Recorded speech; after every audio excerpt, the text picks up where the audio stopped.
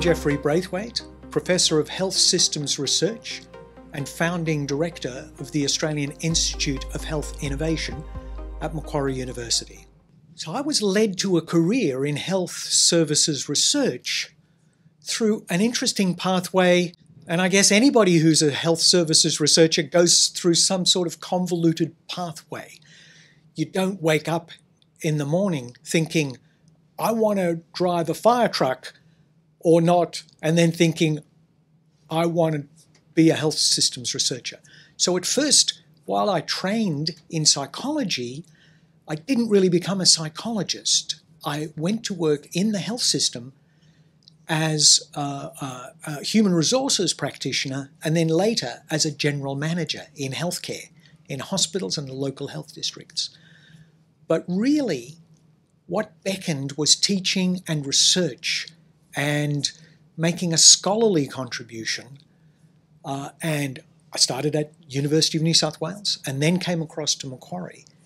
And now I do a variety of health systems, health services research studies, nationally and internationally.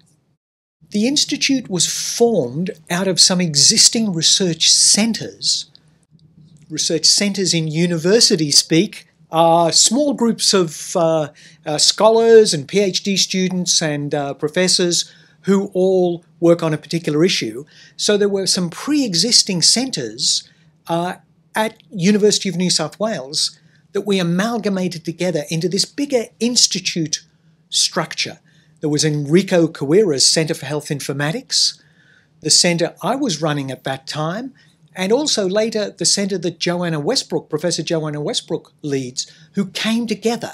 And then at University of New South Wales, we were very successful.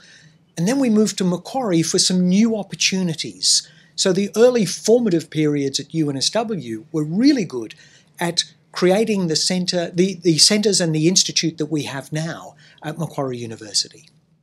The Australian healthcare system is very good if you stack it up against all the health systems of the world. It's about 190 countries in the world, and you could rank all the countries on performance, how well they do, how efficient they are, how good is their quality of care, and how safe are those systems for patients. You could stack them all up in a ranking. And Australia, on various rankings that have been done, international benchmarks, is pretty good. It's right up there in the top 5 or 10 health systems, depending on the measure. Sometimes it's 1 or 2. Part of that is attributable to it being quite evidence-based. And that's where we come in with health systems, health services research. We strive to provide studies that underpin how well it works, how it's reformed on an ongoing basis to be improved. And we've done a lot of studies, for example, in how much of the care delivered to the Australian population is evidence-based. These are our care track studies.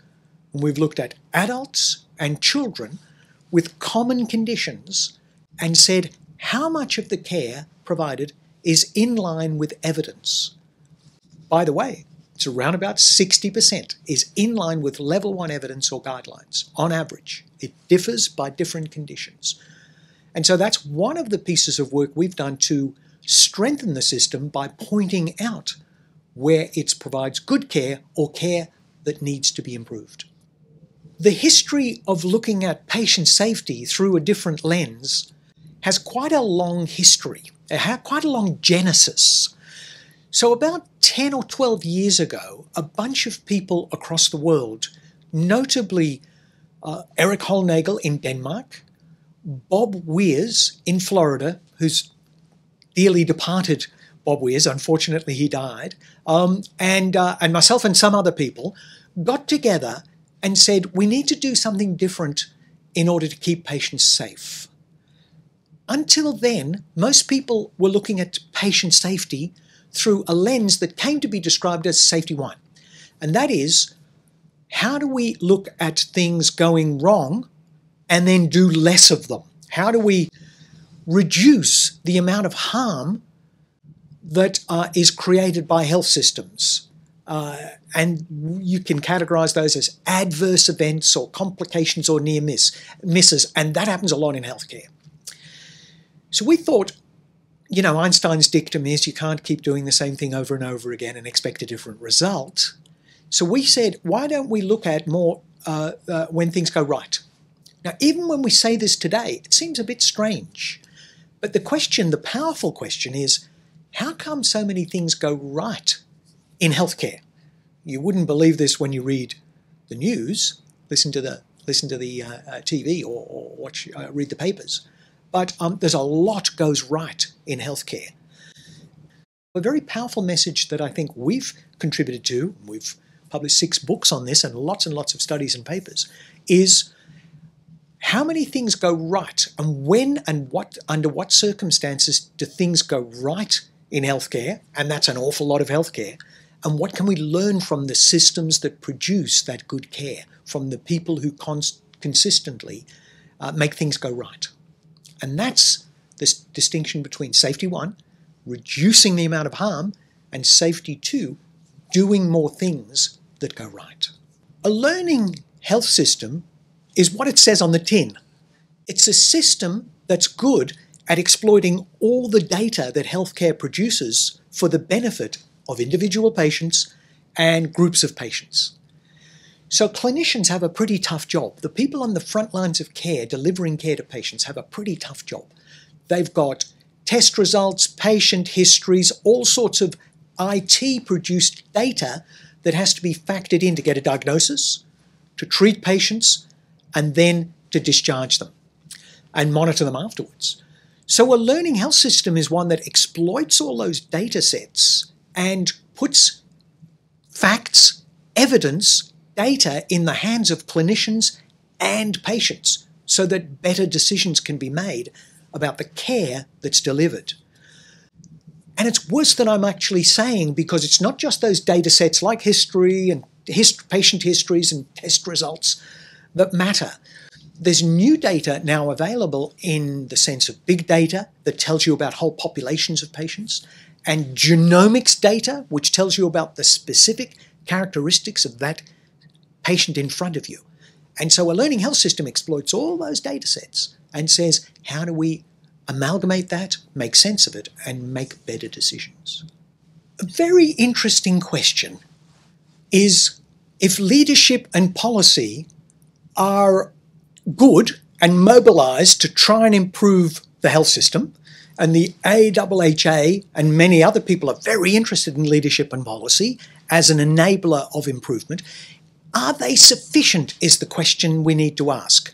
And if they're not, what is? Well, leadership and policy are kind of top-down, important ingredients, good leadership, good policy, important ingredients in creating a better health system, but they're not enough. Let me tell you about a study that underpins that.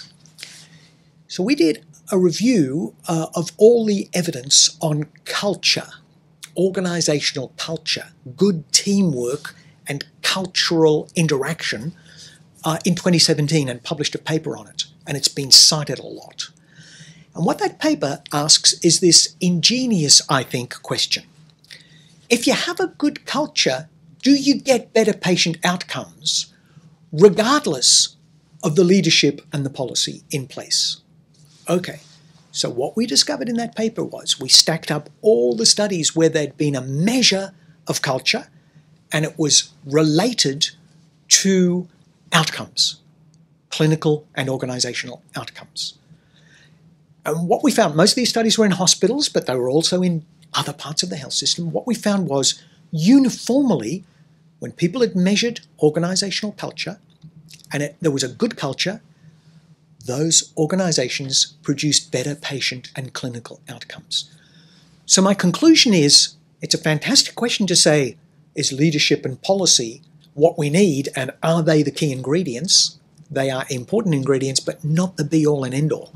It's much better that we have a good organizational culture, because that's going to drive better outcomes for patients and better organizational outcomes